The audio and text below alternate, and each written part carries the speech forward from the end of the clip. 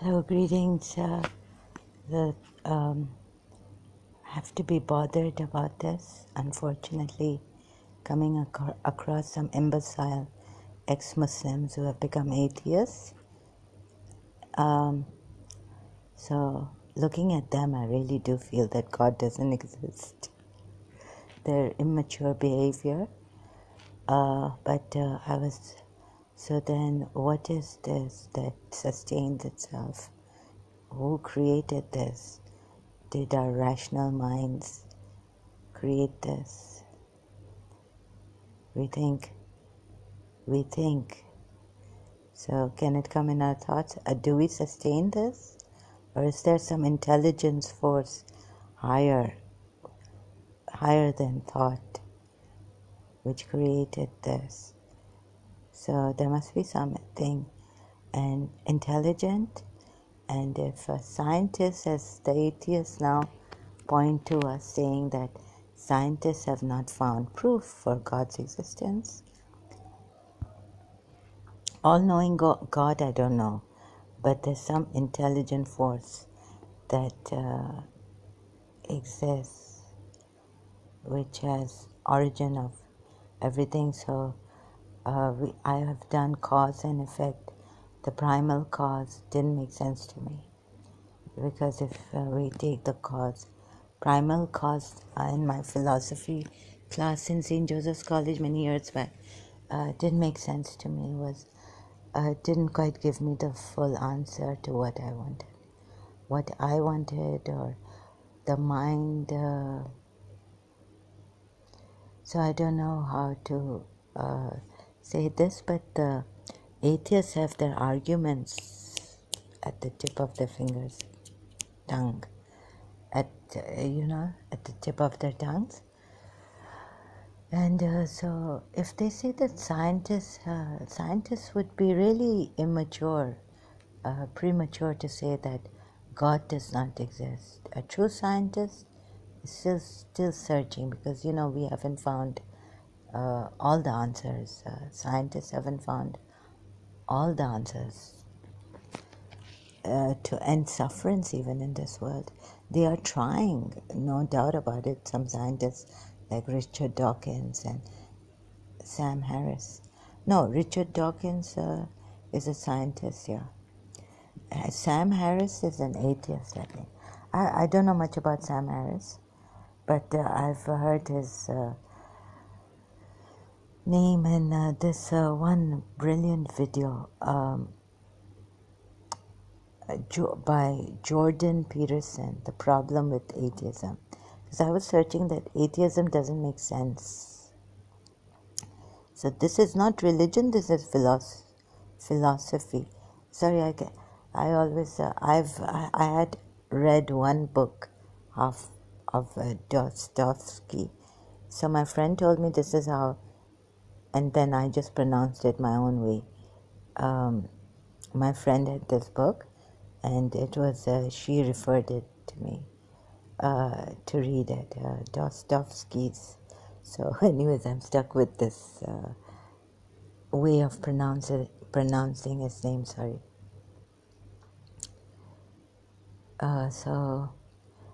But it's a mispronunciation. And so I think it would be premature for scientists to say that they are atheists. It doesn't make sense to me. Because a true scientist would say, I'm still searching for evidence. We don't have full knowledge of everything. How can the mind have full knowledge of everything? This means that it's limited. So you say that the mind is limited and we don't have full knowledge of the universe. We haven't, okay, we've gone to the moon and some planets, outer space, but we haven't gone to all the planets, have we, in a rocket? And so all these galaxies and all the things, wouldn't it be premature of a scientist to say that he's an atheist? And a true scientist would still be reserved about this. God, whether God exists or not, we We cannot say we are still searching. So these atheists come up with such conclusions that the scientists say this because of that God delusion, and it's same thing Richard Dawkins has written this book, and they've read some of some books now, Bertrand Russell and all this. Bertrand Russell I read long time ago, but recently when I read his thing on God, existence of God, before when I read it, I felt that he was quite like atheists are quite strong people, I felt. But now, with all this, so commercialized on YouTube, entertainment, ex-Muslims, apostate prophet talking to this one, that one, all the time they are coming up with and saying that if I would believe in a God if there was the problem of evil also, like but they wouldn't take time to think like this, right? If there's sufferance, so much sufferance, so much sufferance. So setting aside all sufferance is there, yes. Like sometimes I also feel that where is God in all this, right? Because even these atheists, they've taken the upper hand on YouTube with the arguments and all. Where's God? Right? There's no God. Who cares? So, but that's so, like, because I'm thinking of, winner takes it all, loser standing small. And now in this condition, very insecure emotionally and all this. So I think that, like, where is God, because, there are prejudices and preferences in these ex-Muslims too, and unfairness and all this. Where's God? So, I don't know. But if there was a God, so he would listen to someone's cries. So, right? Probably he's listening. Because I was told, you want to see that there's a God? But God is not that small that he will warn people, right? My God doesn't on this. He has a lot of patience with such people. So,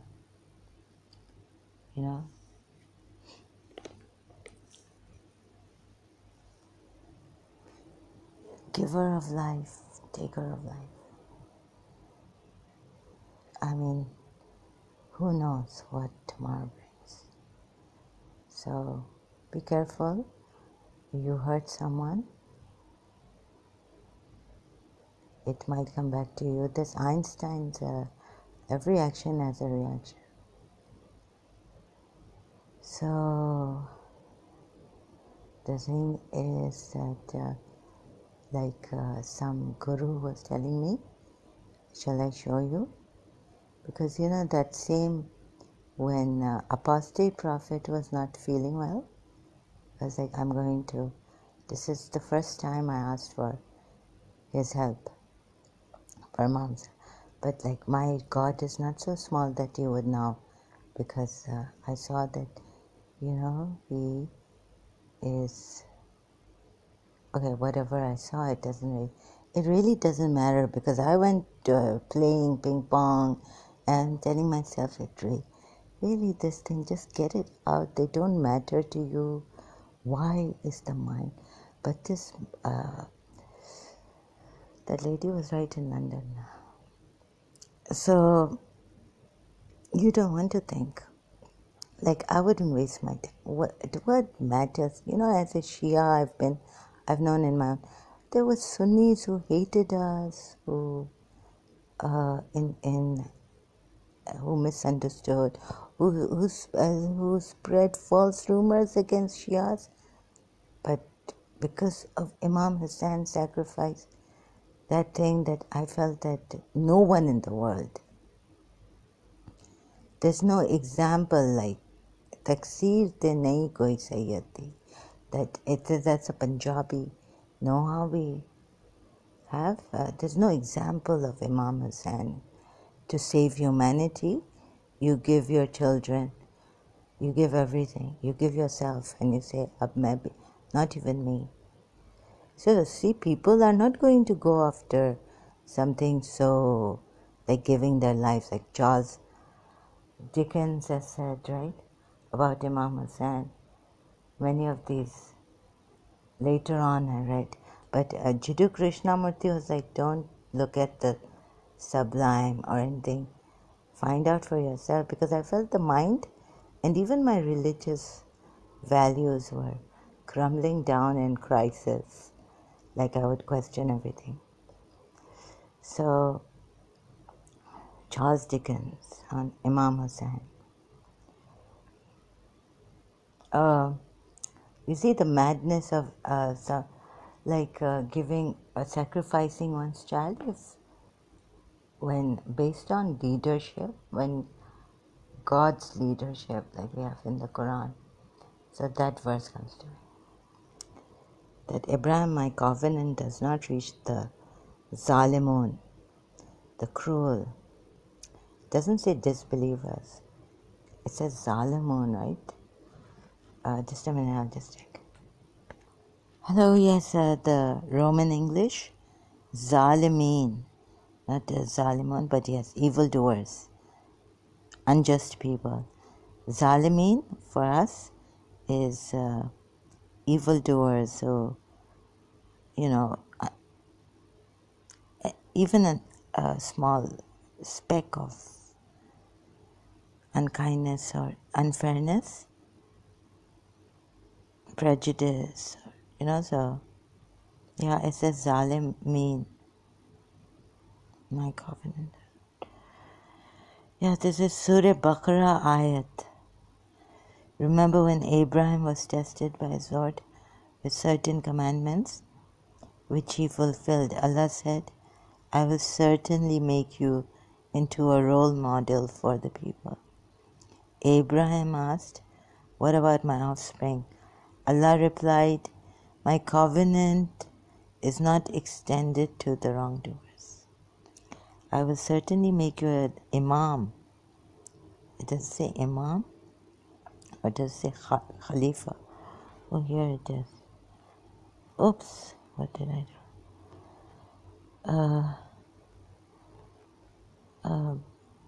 Ibrahim Rabbuka Bekalana, then Fatam Kalaini Nasi Imaman. Oh, yes, Allama Rashid Rabi was right. So, yeah, Imam. So that's why Allama Rashid Rabi was right. So, waiting for the true Imam to appear, to bring justice in this world.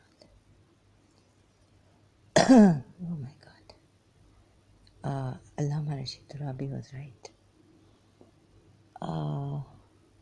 So Allama Rashid Rabi said, if you want to know Imamat from the Quran, you should read the verses on Ibrahim and find out about, study Ibrahim, Hazrat Ibrahim in the Quran, from the Quran verses. Imamat. So,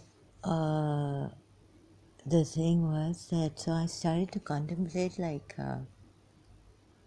then like if the mind, okay, forget the all-knowing God and suffering in this world. We don't know much about why there is today so much. So, problem of evil and suffering in this world, problem of evil. Like through my religion, even you can see philosophy, evil and suffering, or the problem of evil and Indian thought, this argument, all this. So I was looking at my religious one, and at that time when I was doing research, although I didn't have strength, but struggling. Well, I did it.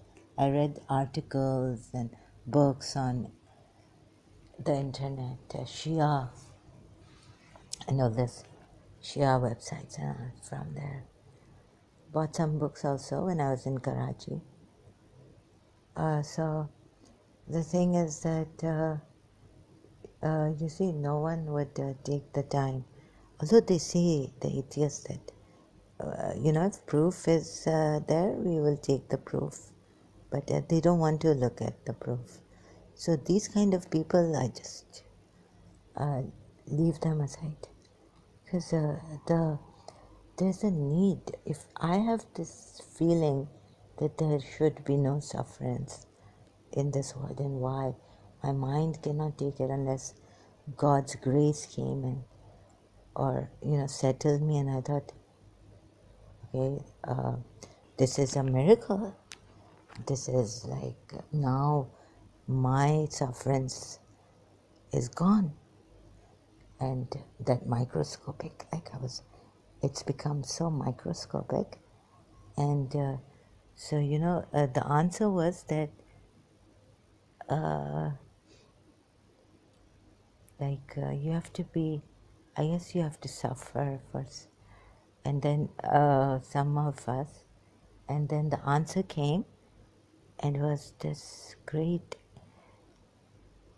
emptiness and all this, that I was like, I can't describe this thing. Before going for the principle and all that, this was so great, but that's God's grace came to me, I felt, and then I lost it. So I lost it somewhere. Sorry, I have a headache. Sight, it comes and goes like this. I'm feeling a little bit sick. What I was thinking, I'd like to share for my record to preserve this video. That something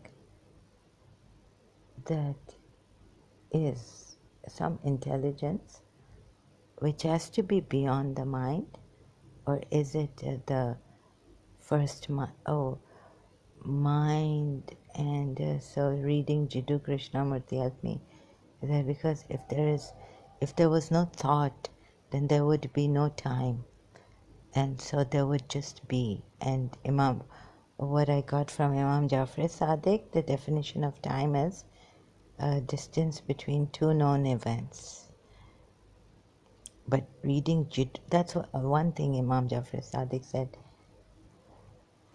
So that's all he said about time. He defined time like no one has defined. Distance between two known events. So then I read Jiddu Krishnamurti, and it's like thought is time. To be and to become, and all this. And so this is not about, like, you won't find instantaneous why gods or all-knowing God in this, but these atheists, those who don't want to take time, they are not interested should not come here. I have nothing to do with them. And so my thing is that my thing, you see, is that, is it my thing or is it like that? So, no, but all this, like my mind can barely go so far. How far can the mind go? So I'll need to be a scientist. Like I had to buy Michio Kaku's book, to find out. So in Karachi, we have this bookshop near my house. I used to go to Michio Kaku's. But thank God I found like Jiddu Krishnamurti. But I wanted to read Michio Kaku's book because to study what is this mind? Michio Kaku, the God equation, what is this? Right? And then I just left it aside. I think I left his book aside, one of the books I wanted to buy or I bought, I'm not sure, in Karachi. And then I was doing Jiddu Krishnamurti, whatever in this madness, voices and vibrations. So the thing is that, is there something that is timeless? It aroused my curiosity, and I've always been a searcher. After the crisis, in my life, some crisis, so searching. So the whole, if you just look at the universe, like how so much space, on TV, I was just looking at this. They were showing greenery, scenic, right? And so much, like, no people there, like, but, like so much vastness. And it's just unused space.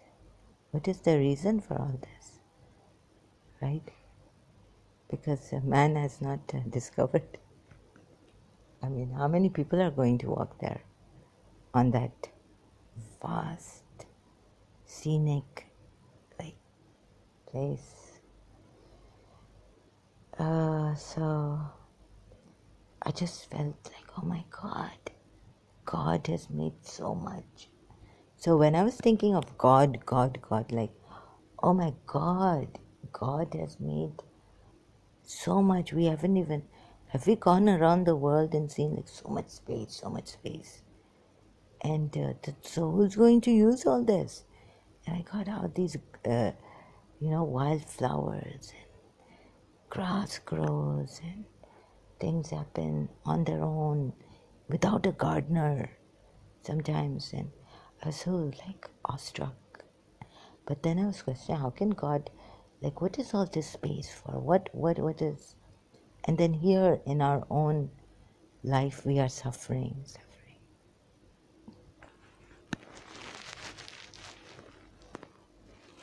So, and sometimes the grace of God really helps, because you feel something came which made me feel like what I was like, so much guilty feeling that about my personal life that I've done to this teacher.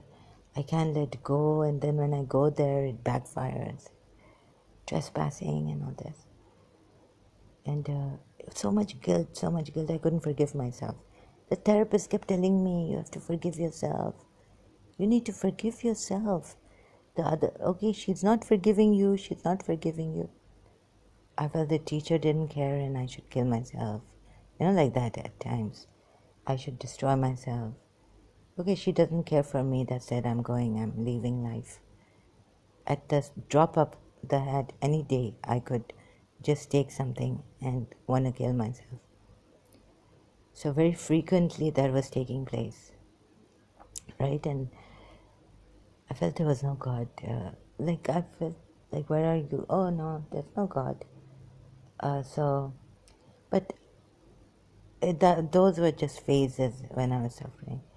But then there came this feeling that, oh my God, I was inside, I was crying, and before that. But now, when that feeling, that thing of came, that I can take life whatever comes and just don't hurt others.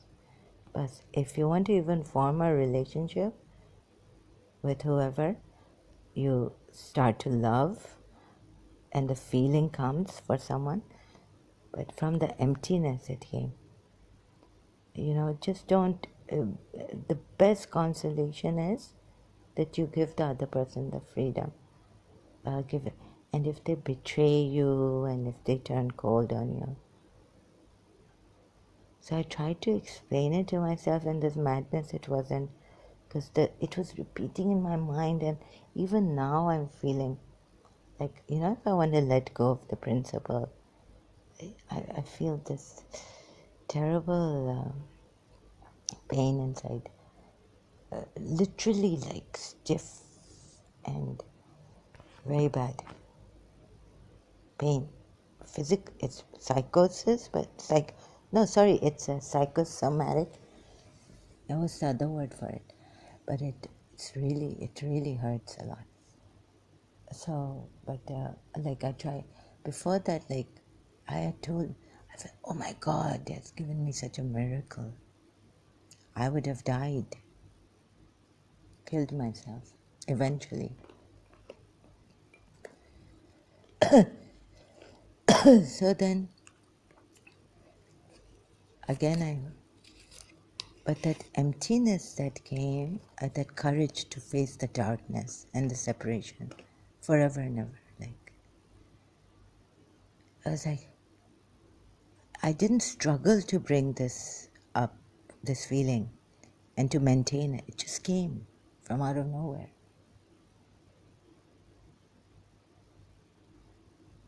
I didn't work for it. Or maybe over the years doing therapy and going to then it wasn't working, then going to a yoga master, Professor Moyes, or reading self-help books and doing what look at the candle, tip of the candle, and there's a little bit of his exercises he gave me. Gardening I couldn't do. Like I would look at the plant and say, oh, why is it falling? This plant has fallen, right? This leaf has fallen and it's become separated. And now I would go in my room and feel so much like the plant, the leaf. Now it was like 1989 and Mr. Sa was not coming to me, but this was the end of me in the new house. I would look at the plant. Leaf falls and oh no, it's separated and God, you did this. I had become so sensitive. And then on the other hand, my anger also would erupt very badly. So on one hand, very, very like sensitive and very, but on the other hand, if someone lied I would erupt in such, like, explode in anger. So, two extremes. But then what happened is, something happened. I thought it was perhaps I was going to Professor Moyes or something, but like there was a time when I couldn't forgive myself at all. I wouldn't. And the guilt was taking me back to Miss Desa, my teacher. And it was backfiring. But once her sister told me, she had come from Canada. She's passed away. She told me that you are a Muslim, you can do this. Pause. That was it. I went home and I said, oh God, how can you? Now my religion, because, as I was saying, as a Shia, bus it's come on my religion. So then Bibi Mariam sent a girl in my dream, like I see, because she told me, she gave me this bread that you get, but a very big one, bigger. You get this small round horse bread in church. I got a big one on my hand. It was like she said, you are Zahra. Bibi Mariam, you are Zahra. I said, yes. She said, Bibi Mariam has sent this for you. And I ate that bread, and then I see myself like someplace, church seats outside. They're not inside a church, but it's outdoors. But the church seat or something else. So some dark place. Then that's Saint. Then I looked at it. When I went to Saint Joseph's College, when I went to Saint Joseph's school, I looked at that backyard where it could be that area where Sister Mary had Sister Emily had called. Sorry, Sister Emily had called me, and she's short. But this was a girl, okay, and a dark one, who came and told me. So, anyways, I felt God had forgiven me. Otherwise, I would have killed myself. Just in September, August. Yeah, August. No, September. 1st, in beginning of September, I would have died. 1998 would have been the end of me. No, sorry, 1989. 1989 September would have been finished. Leveler, Death the Leveler, that poem. Anyhow, so from all that I came out of so much pain, so much guilt. I couldn't forgive myself. So I'm just telling you that I felt such grace of God. And for my religion also, I beseeched God. If that night when I came home, when Miss Tissa's sister told me, you're a Muslim, you can do this. If someone had, like they say in Urdu, अगर कोई काटे तो खून नहीं निकले, खून. I was so gone. I could have taken pills and killed myself. So September, and then I joined, September 27. Then when I joined St. Joseph's College, something happened there to me. So just this emptiness and all. And the courage, it was like I didn't muster up courage like I'm mustering up courage right now to speak here. But it was like something just vanished. All that pain, that guilt, all that. But it remained at times when I used to carry Miss Shafiqa Fikri's bag like I'm a convict. I used to feel a little below them, like, no, I should not. Then below them in this, they are seniors, but then like as a student, like not there for them, right? So that thing would come up, but like, because it's a conservative, and that's a convent teacher, right? So, and then I felt it. Okay, I can't say what I felt, but so now here I wanted to, so it took me, no, that was like later. So to love the principle, form a new relationship, it took a year. I said, I have to see myself, because the guilt, if I don't go there anymore. So it took a year for me. It was like a punishment, saying you're not to love her. That's also why I just sent her a card without my name, anonymous. I kept it on her desk, principal's desk. So all this, anyways, this. So why does my anyhow now about so this emptiness? So I can't. There is some force divine, like Shakti Gawain puts it, divine divinity or divine power. Shakti Gawain has written a book, and in that book she said that she was not a religious. She's not a religious person, but so much spirituality. I don't know where it came from. Shakti Gawain. So, but she believes in that energy is. It's all energy. All this. She knew more than what I like. I'm a Shia, and I don't know that this is all energy. You know, all this material, it looks material, but it's all energy. You can say, oh, this ashtray is energy? Are you kidding? So, these atheists, they make fun like that. Anyhow, so Shakti Gawain has explained how this is all energy in her book, Creative Visualization, that I had in 1987-88. Anyhow, so, yeah, energy, and oh my God, I was like, this is all energy. How does Shakti Gawain know this is all energy? And she's not even religious, but she is very spiritual.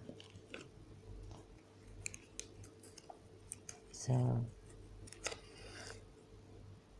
and then these atheists, they don't make sense.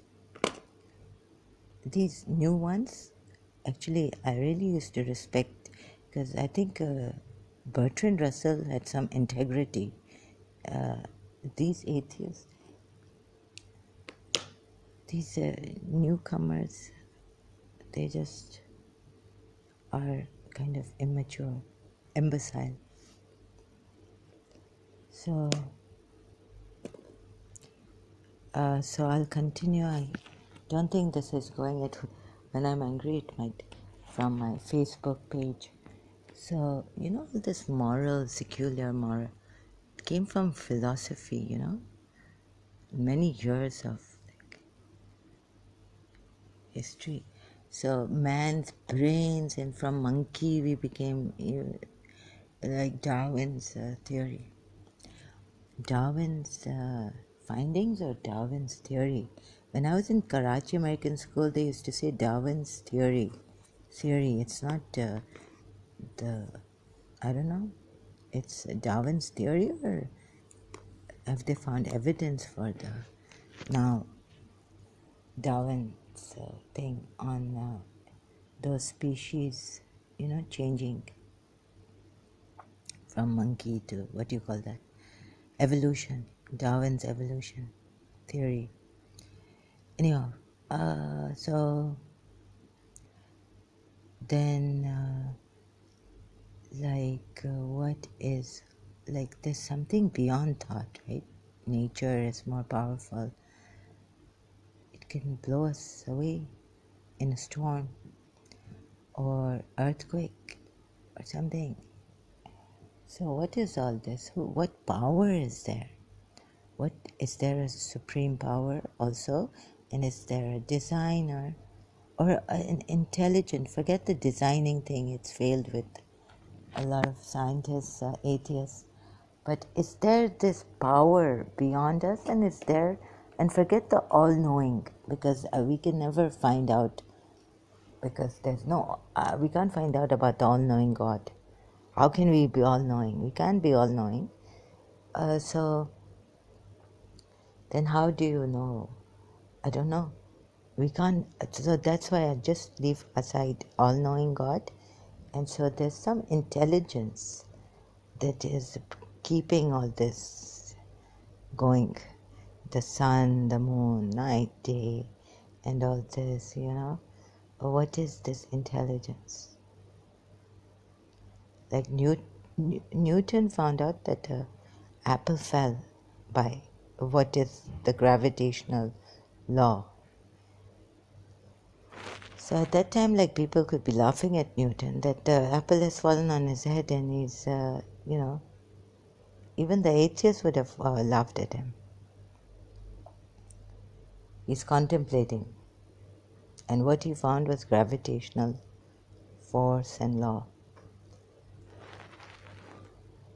So, apple has fallen on Newton's head. I mean, I don't want to joke about this, but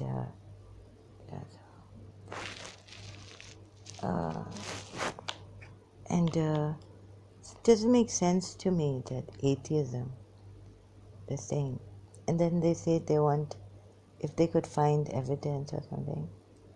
I think their minds are still, it's premature and immature imbeciles. That's what I think. And because I felt something, and like even in Karachi American school, people, they used to argue, bring God into arguments and reasoning and all that. God can, I was like, how can they do this? It is, God is beyond, it's not like it's, God has come in our hand. Hello, can you see God here? So maybe he can come in our hand. So what a stupid thing that there's no power. Like, everything was just created like this, and the probability and plausibility, and God knows what goes on. I mean, my cousin and was telling me about this when he used to talk about this from Oman, that scientists say that all this was by chance, and so the probability of a universe happening because of some intelligence behind it, or some intelligent power behind it, is very low. All this just happened by chance. So we've heard this probability thing, argument and all this. If you've ever even read philosophy and all, and if you have the eloquence to express yourself, then you will make it in the main this thing, YouTube. So what's the so it's come by it's happened by chance, they say, scientists say. The universe has because the probability, the dice, how many times, God knows what. And my cousin was trying to explain all that to me, and now I've forgotten. It's been a long time. So because it's and even like it's just by chance, this all, not by design, but by chance. The universe came about by chance. Universe. So I've got to do some, by chance, a universe created itself, or it just came about by chance. And these stupid people cannot see. How, I mean, this is ridiculous. That this universe came about by chance. And if chance is such a thing, then chance is divine, I should say. Isn't it? Because you see, then chance is very divine.